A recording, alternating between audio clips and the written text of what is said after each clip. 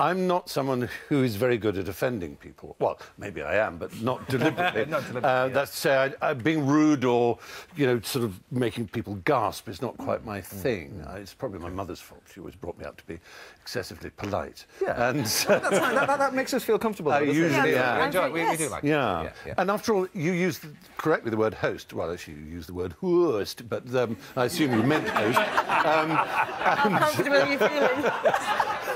and it is. I feel like a host. So at the moment, I'm thinking, as a host would, who's got a party on Sunday, oh, I hope the phone's not going to ring, as it were, and I hear that they're not coming. They're not going to. They're not coming. And what's great about this year is, with the exception of only 2 people, all the major nominees are coming. In some cases, 6,000 miles from Los Angeles, or 3,000 from New York, or from around Britain. But only 2 can't make it, and that's because they're working elsewhere. And that's a great testament, I think, to how BAFTA, and that's nothing to do with me, but how BAFTA has become a very important fixture in the calendar. No, absolutely. And we will talk more about the BAFTAs a little bit later on. But first, it seems that barely a week goes by without news of another online scam, and there are no lengths to which these cyber criminals won't go to get their hands on our cash. We sent Dan to meet those fooled by the latest convincing con. The stock market's no longer just a playground of city traders. Now all you need is the internet to start trading. You can even do it in your own home. There are scores of websites out there claiming easy profits for wannabes willing to take the plunge. But there's no such thing as a dead cert, especially if someone stacked the odds against you. Former teacher Lindsay Tanner-Elwell has learned that to her cost. She's no fool. She's been trading successfully online for the past few years.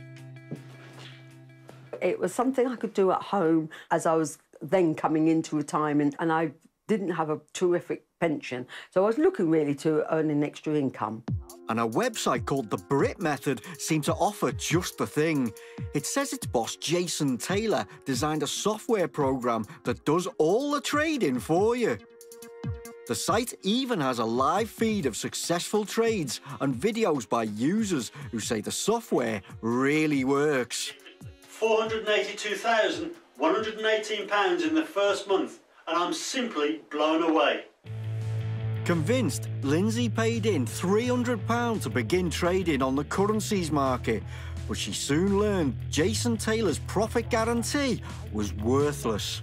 To say that he is 100% successful is a lie. You're gradually losing more and more and more, and then you get the automated mails asking you to top up again. What happened when you contacted them? What was their response? You don't get a response. Sadly, the Brit Method's not the only trading software out there failing to deliver. This is Ultimate for Trading. It says its groundbreaking system has helped 50,000 traders increase their investment tenfold. Its boss has even appeared on an American talk show. There are a limited number of positions, and we expect the hype to be very, very high for this. But senior investments analyst Laith Khalaf is unimpressed. He says these websites trade in something called binary options, and each trade is just a bet. Binary options trading asks you to bet money on the direction of a very unpredictable market, either up or down. And depending on whether you get that bet right, you're either going to make money or you're going to lose money. So it's a really, really risky way of trading. Ultimate for Trading offers a chance to try before you buy with a free demo version of their trading software. Any profits and losses are purely virtual, but Laith agrees to give it a go. Surprise, surprise, we've won. And our Midas touch holds good throughout the free trial. We've won close to £1,000, and we've only been sitting here less than 5 minutes. But what this is really doing is suggesting that you can simply make profits time after time after time in a matter of seconds. You simply can't do that on the trading markets. And it's not just the guaranteed profits that are bogus. This isn't a real talk show, and this man isn't really the company boss. He is a businessman, but his only real TV appearance has been a pitch on Dragon's Den. He told us he has nothing to do with Ultimate for Trading, and he had simply taken an acting role in what he believed was a fictional promotional tool. He says he's shocked it's been used to mislead investors. Disclaimers have now been added to the Ultimate for Trading website, but only after we contacted them. And remember the Brit method? Well, boss Jason Taylor doesn't exist. This photo pops up on lots of websites, and it's likely the model has no idea how it's being used. And what about those positive online reviews? Well, Lindsay's in for another shock. That successful DIY trader's actually an actor. I feel angry with myself that I was so taken in. I feel I'm a fool, an utter fool. The actor told us he had no idea his testimonial was being used to scam anyone. We contacted the Brit method, but we've had no response. In the meantime, if you're thinking of becoming a DIY trader, take a tip from a pro. If you come across a website which is offering you profits without any risk, then be very, very, very cautious, because that just doesn't exist. It's all too common, that phrase, isn't it? It sounds too good to be true. It probably is. And listen, if you do want to check whether a trading company is legitimate, we've put some links on our website with some advice. Hopefully it will be able to help. So this Sunday, you're hosting the BAFTAs. You've seen pretty much all of the films. Yes, I have. At this stage, do you know winners?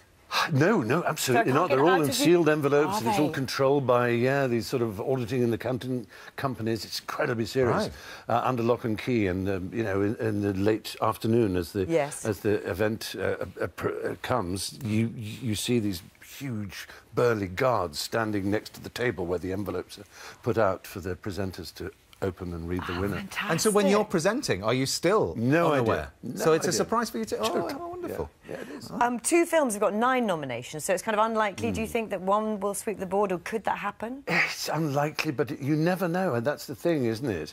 And most bookies are offering very short odds indeed on Leonardo DiCaprio for Best Actor, who is very much the hot favourite. And Dame Maggie Smith, I mean, she could make history, couldn't she? Because she has 5 already, so do you think she could go one better? If she does, she'll be the most honoured, decorated BAFTA winner of all time, of either gender.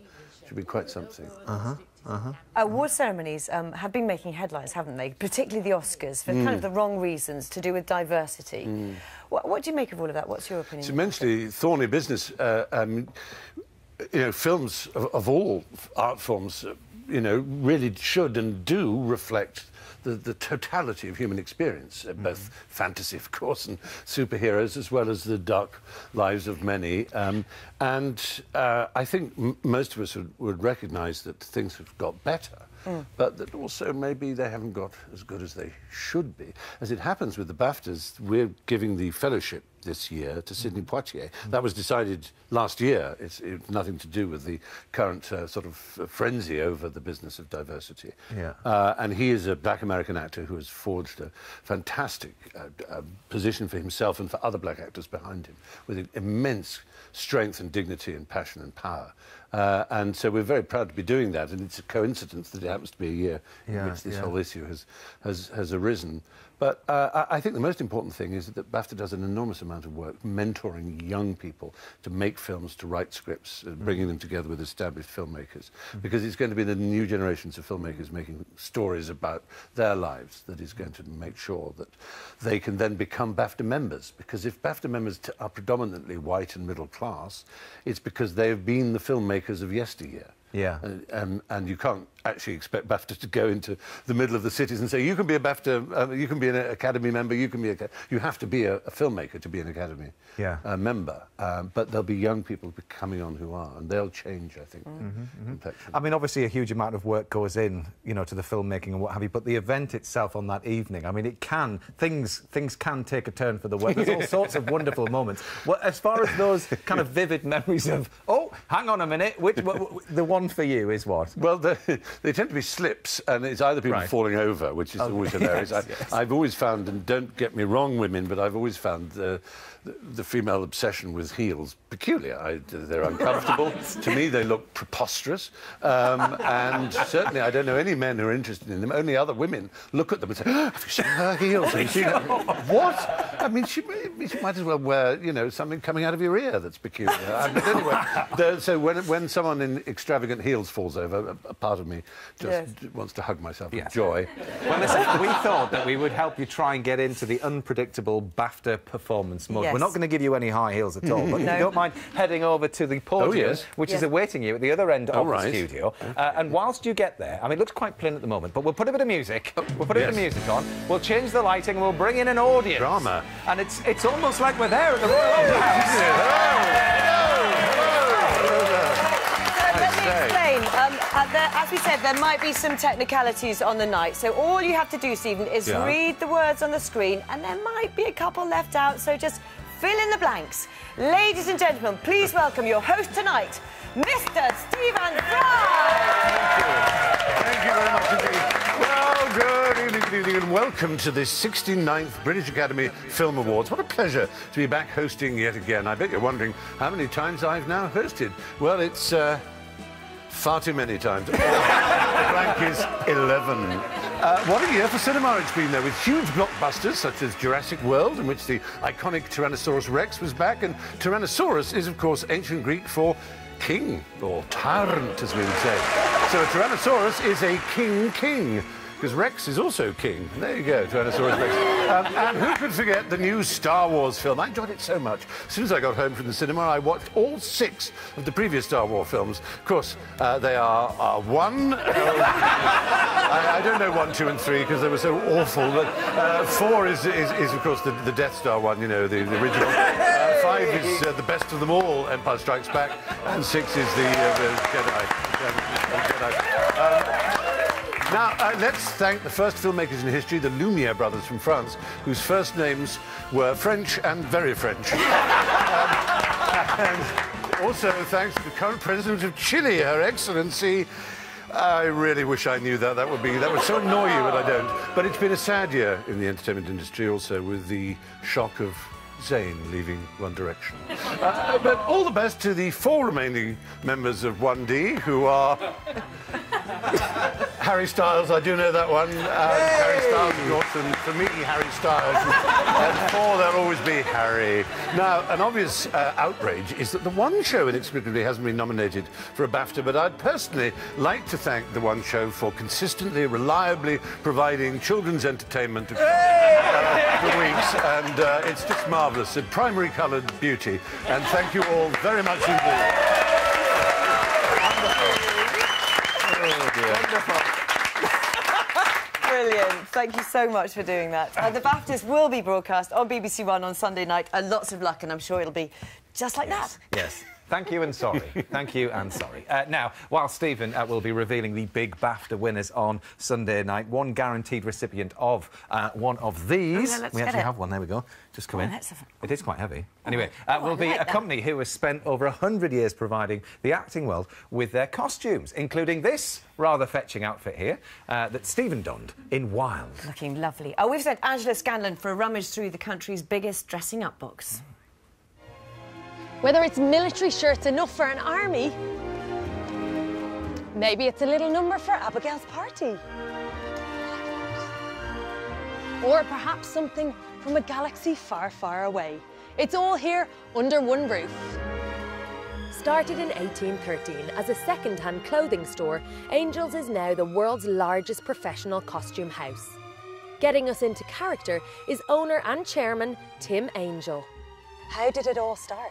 My great-great-great-grandfather set the business up in 1840, and actors were responsible for their own clothes in those days. So when we were supplying one day, one actor said to them, I'd like to borrow my costume, not buy it. And borrow is not a word that exists in the Angel vocabulary, and hire is. So we started hiring. How many pieces are there in the warehouse? Approximately about 1 million, give or take. This happens to be one of my favourites, and it also happens to be one of the oldest. Okay. So what kind of era Roughly are we about 1860s. It's roughly 150 years old. Well, this is BAFTA nominated Lady in the Van, I'm guessing. This is a costume that wasn't made for her. There might be new pieces on it, but it was broken down to make her look like a tramp. The shoes were my mother-in-law's, so she's very happy because she's going around telling all her friends that Maggie Smith wore her shoes. And these? Batman and Robin? Batman and Robin, but they're actually Del Boy and Rodney, which is, I think, an iconic piece of television. It feels like these should be behind glass in a museum. You can walk through the stock and you can find bits of film or television history hanging on the rails. And really what we are is the custodians of film heritage and television heritage over the last 100 years. A highly skilled team run things behind the scenes, and the creative manager who oversees them is Tim's son, Jeremy. With 160,000 square foot, 8 miles of costume, I'm embarrassed to say it's tidier than my bedroom, but is there a system? Everything here is chronological, so it goes from Edwardian all the way through, so Edwardian 1900, 1910s, and then colour and gender. Searching through all these incredible creations, it got me thinking about just how much skill is involved in making them. All of the costumes we make are all made to measure, so we have to incorporate all the different shapes and sizes that people ask. We're currently working on a show about Queen Victoria, so we're redoing some diplomatic tunics or tailcoats. So we've got an original one over here from the 1900s, but the fabric's so old it's just ripping and rotten. So we're taking all the old gold bullion off and remaking the coats.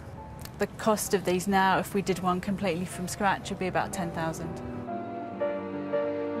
There's a good sense of pride in when things are finished and they go out on time, and then a year and a half later you see them on screen or you see them on a bus go past and you're like, we made that. You could spend days just walking around here. I do. Yeah, I suppose. So Tim, how does it feel to have that contribution recognised by BAFTA? Oh, it's amazing. We're really, really over the moon about it, because normally we're always the bridesmaid, never the bride, and we never get any recognition. It's the first one, and that makes it even more special. What will you wear? I mean, you're not going to be stuck for choice in here. 8 miles of clothing, over 1 million pieces. Well, I think I might wear black. Understated. Understated.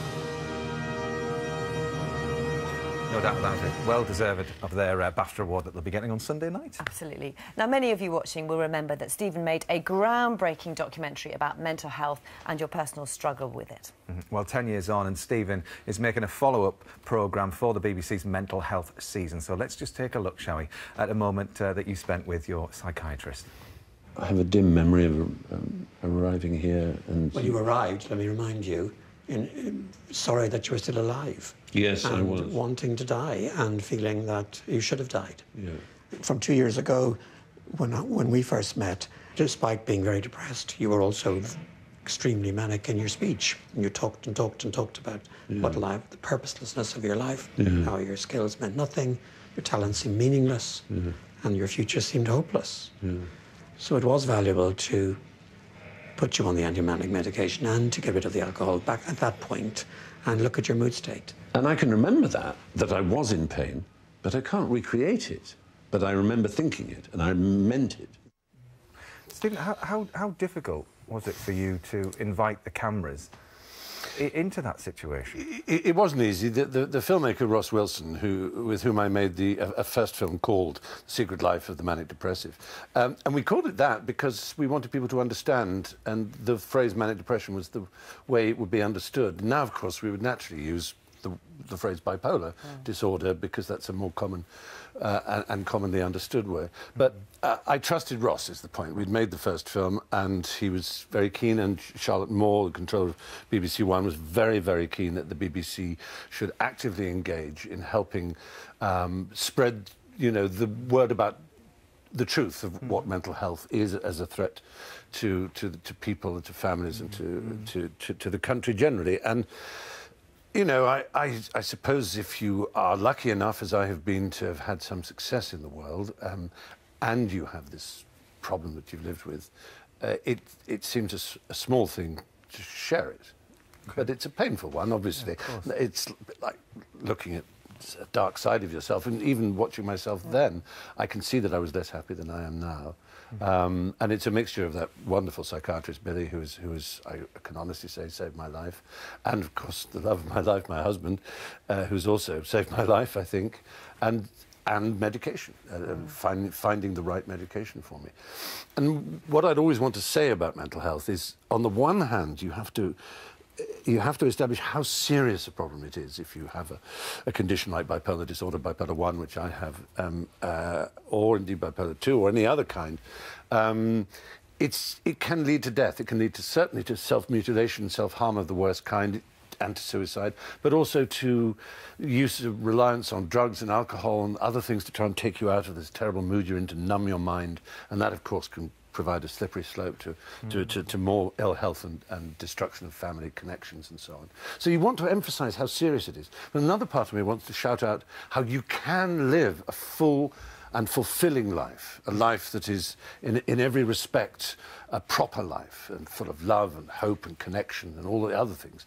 And the two are not mutually exclusive. But you have to recognise the first, the seriousness, and to try... So it helps to be diagnosed, I guess. That's exactly it, Matt. Yes, it does. You do an inspiring thing by talking about it to so many people who deal with these issues. Have things changed in the last 10 years, do you think, since you last kind of went out there? I really do think they have changed. I think they've changed enormously. I think it has entered what people like to call the national conversation. People in schools. I mean, just take self-harm. I wanted to do a programme entirely about self-harm because when I was growing up at school, I'd never heard the phrase. It didn't have any meaning. I didn't know any school friends who cut themselves, for example. I just didn't know any. No. It's just not something... And I've been to schools or give talks or whatever, and I mention self-harm, and then the kids come up afterwards and they say, oh, it's an epidemic here. And that's not just in schools in the inner city, say, where you might expect that some children have difficult lives. Its parents may be from split families, and parents may have drug or issues or whatever. But quite literally, the most famous public school in the country, the most exclusive. I talked about, was giving a talk about one thing and just mentioned self-harm. Someone came up and said, yeah, actually, it's a real epidemic here. Yeah, it's a real problem. Yeah. Thinking, what is going on? And it's so upsetting. Can you imagine you're a parent, you see a child of yours cutting their beautiful body, mutilating themselves. There's something desperately wrong. Thank you, and it's a really inspiring watch as well. The Not-So-Secret Life of the Manic Depressive, 10 Years On, airs on Monday, 9 o'clock on BBC One.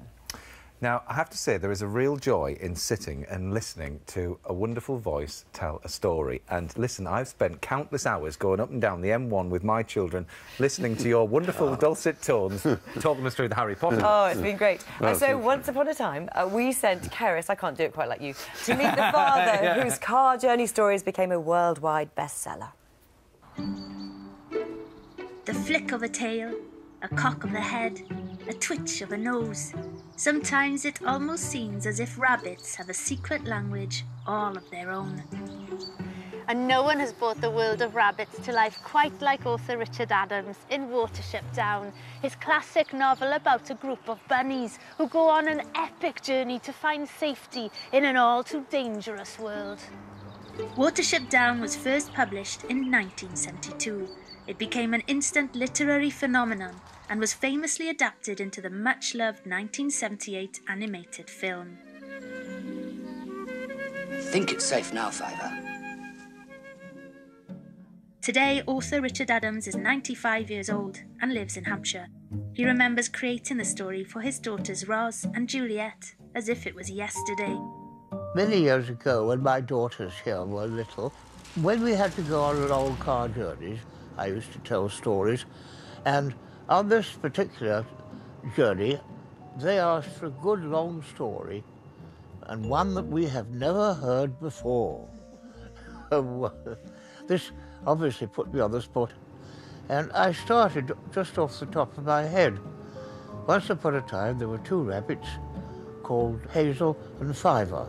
The little girl said, "Daddy, you ought to write that down. That's too good to waste." Watership Down tells the story of a group of courageous rabbits who decide to leave their home after a premonition of coming danger, and so begins a perilous quest to reach the safety of Watership Down. All the world will be your enemy, prince with 1,000 enemies, and whenever they catch you, they will kill you. But first, they must catch you. Digger, listener, runner, prince with swift warning, be cunning and full of tricks, and your people will never be destroyed. He read it to us in the evenings when we were going to bed, and we corrected it.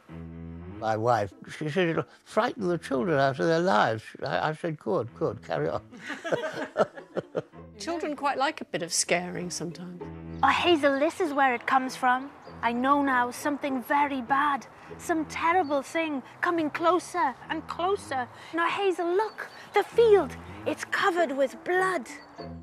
When it was all finished, I set out and I left it with one publisher after another. And, you know, it was rejected 7 times. But Adams persevered, eventually finding success with publisher Rex Collins. Rex Collins said, I like your story and I'd like to publish it. I thought, crikey. From then on, the book has never been out of print. One avid reader who fell under Watership Down's spell during her childhood was our very own Miranda Kristofnikov. Miranda, I brought you here to the real-life Watership Down.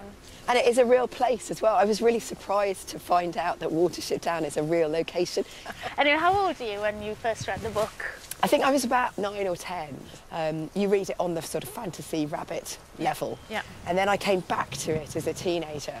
And then you just get a whole other level. You don't really realise it, but you're learning a huge amount about rabbit society and rabbit behaviour. These little twitches and the nose and the ears and the scratching and the thumping and things like that. What's the legacy of a book like this? If you look around here, you know, I can imagine the rabbits in this landscape. That's what the book does. It connects you with not just rabbit society, but your I environment. think the natural world in general. The book has been unexpectedly successful beyond my wildest dreams. I sometimes wake up wondering if it's real. I didn't plan it that way, I just planned it for them. Richard Adams' masterpiece went on to capture the hearts and minds of millions of readers around the globe. And to think it began as a story a father told for his 2 daughters in the back of a car. Ah, wonderful. Very unfortunate choice of hat, that, wasn't it, from Keris? But there we are. Anyway, Stephen, thank you for joining us tonight. You. And if you would like more information about the issues that Stephen was talking about, then please go to our website. Thanks also to Louise for keeping me company tonight. Thank you. Tomorrow, Alex will be back on this side of the sofa with Dermot O'Leary, and also Cuba Gooding Jr. will be here as well. Yes, so back to the old script writing, Stephen. Good luck. We look forward to seeing it Sunday night. Thank 9 you o'clock, very much. BBC One. But that's all for now, so goodbye. Good night. Bye-bye. Thank you.